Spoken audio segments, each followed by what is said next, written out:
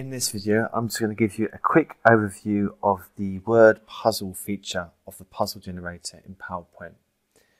Now, the first thing to do is to open a blank slide in PowerPoint. That means if you do have any text boxes or placeholders on here, please delete them first. And then what we want to do is make sure we're on the puzzle generator tab up the top, and we're going to choose our trim size. So I'm going to choose 8.5 by 11 here. You can, of course, choose any size that you want. And then what we're going to do is click Puzzles, and then we're going to click on Word Puzzle here. Now, our first page here is our game explanation or how to.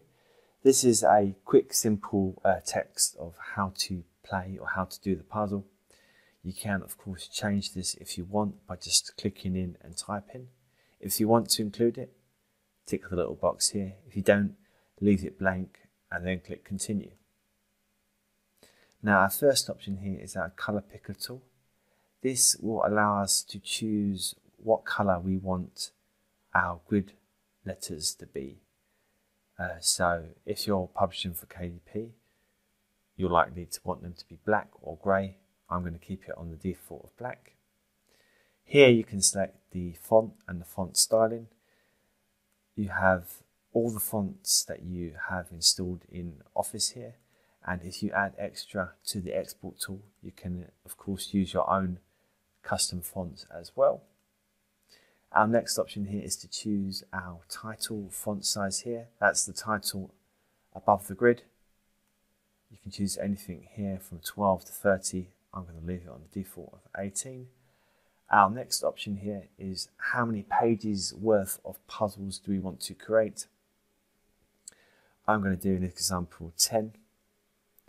Here we choose our title that we want above each grid. So with word puzzle, it would be word puzzle 1, word puzzle 2, 3, 4, and so on and so forth. You can, of course, either translate this or change the words. It's completely up to you, or leave the same as it is already, the default. Our next option here is to choose where to start the numbering. So typically you'd want this at 1, but say for example you made 20 puzzles and then decided you wanted to make some more. You could start this numbering at 21, so then it would create 21, 22, 3, 4 and so on and so forth. But typically you just want to leave this on 1. Our next option here is our grid size. So we can choose from 4 by 4 up to 8 by 8. Now, if you're not sure what a word puzzle is, basically it's a grid full of random letters in which underneath you have lines, and then you've got to try and find as many words as possible in a set time frame. So obviously the larger the grid, the more difficult the puzzle will be, because there's more possibilities for words you can find.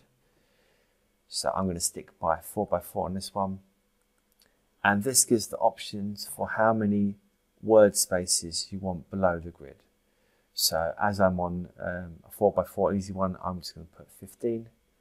Our last option here, which is pretty essential if you're creating books for KDP, is to have a left and right margin. So here you can put anything between 0 and 1. I'm going to put 0.75 here. So once we're happy with our settings, if we click OK, it's going to create our puzzles for us.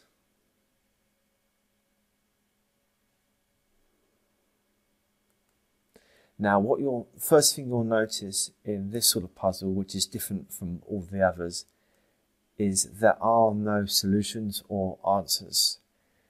This puzzle is more of a challenge just to see how many words you can make in a set time frame by linking the words together. For example here, LAP, lap.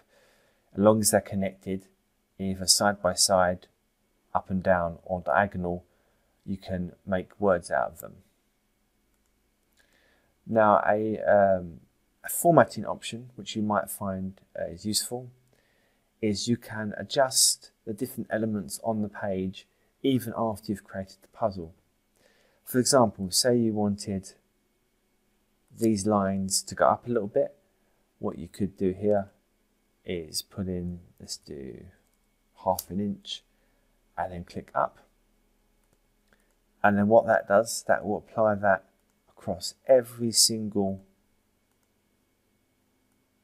page of our puzzles.